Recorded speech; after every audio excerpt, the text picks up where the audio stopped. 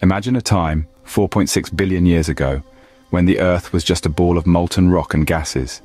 This was the stage for the birth of life. Picture this: a nascent Earth, fresh from the cosmic oven, basking under the glow of a younger, more active sun.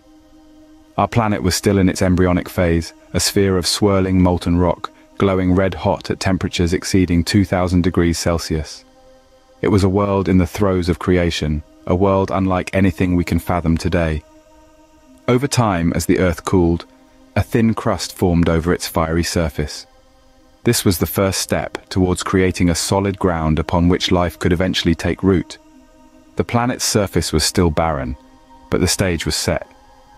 But what about the air we breathe? The early Earth's atmosphere was a far cry from the life-sustaining mix we enjoy today. It was dominated by nitrogen, making up a hefty 78%, and oxygen was a mere 21%. The remainder was a cocktail of other gases, including traces of carbon dioxide, methane, and water vapor. Now, let's talk numbers. Earth's age is a staggering 4.6 billion years. Let's put that into perspective. If we were to condense Earth's history into a single year, each day would represent 12.5 million years.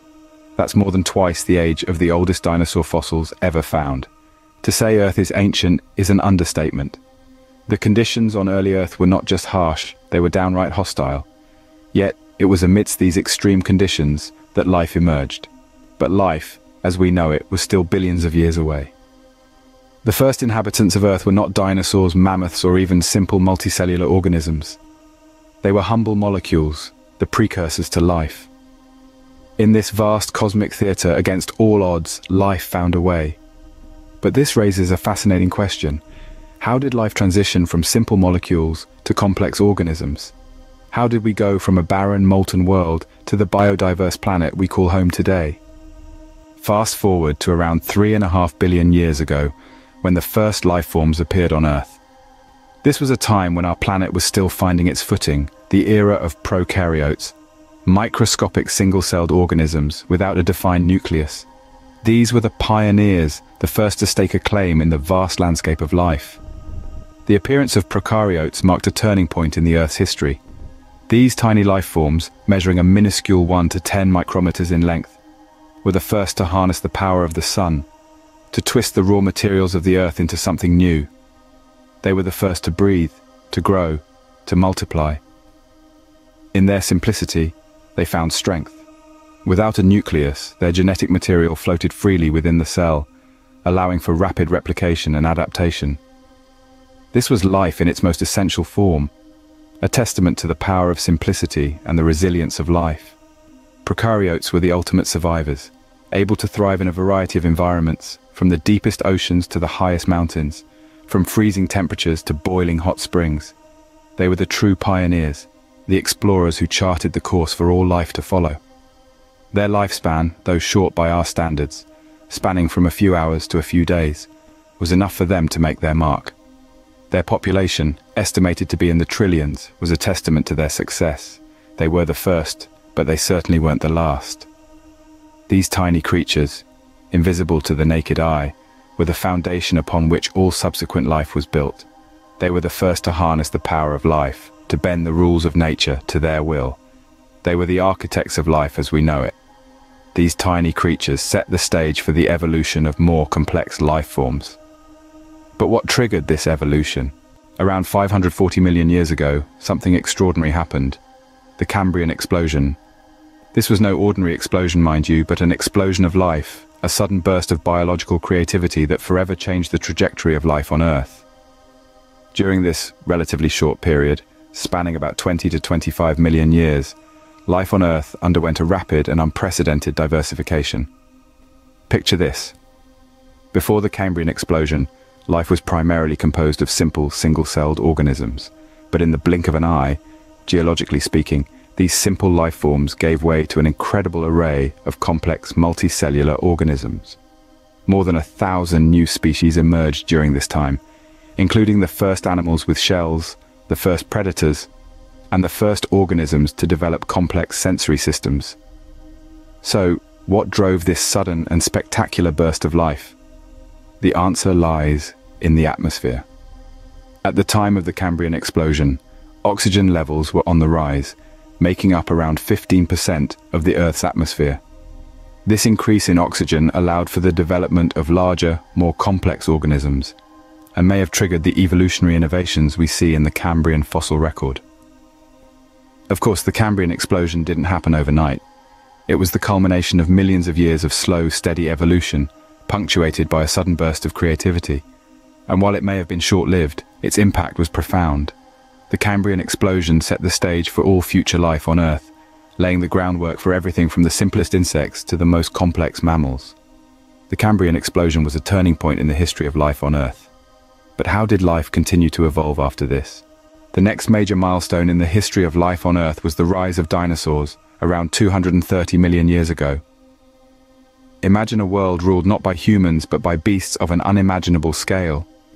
The dinosaurs, a group of reptiles of the clade Dinosauria, made their grand entrance during the Mesozoic era, marking an epoch of dominance that would last for over 160 million years. The dinosaurs were not just rulers by virtue of time, but also by sheer size. The Argentinosaurus, for instance, held the title of the largest land animal to have ever lived, stretching up to 40 meters in length. That's the equivalent of 4 double-decker buses lined up end to end. And these titanic creatures didn't merely exist for a fleeting moment. Some dinosaurs, like the Apatosaurus, could live for up to 300 years. That's nearly 4 times the average human lifespan today. While we often imagine dinosaurs as a handful of types, T-Rex, Triceratops, Velociraptor, the reality is far more diverse. To date, we have discovered over 700 distinct species of dinosaurs. Each species is a testament to the incredible adaptability and diversity of life on our planet. But, as we all know, this reign of the dinosaurs was not to last forever. Around 66 million years ago, a catastrophic event shook the very foundations of life on Earth. A comet or asteroid roughly 10 kilometers in diameter struck what is now the Yucatan Peninsula, releasing energy equivalent to billions of atomic bombs. This event, known as the Cretaceous-Paleogene or KPG extinction event, resulted in a rapid decrease in global temperatures, followed by a nuclear winter that lasted for years. The dinosaurs, despite their size and dominance, were not immune to this cataclysm. It marked the end of their reign and the beginning of a new era, the age of mammals.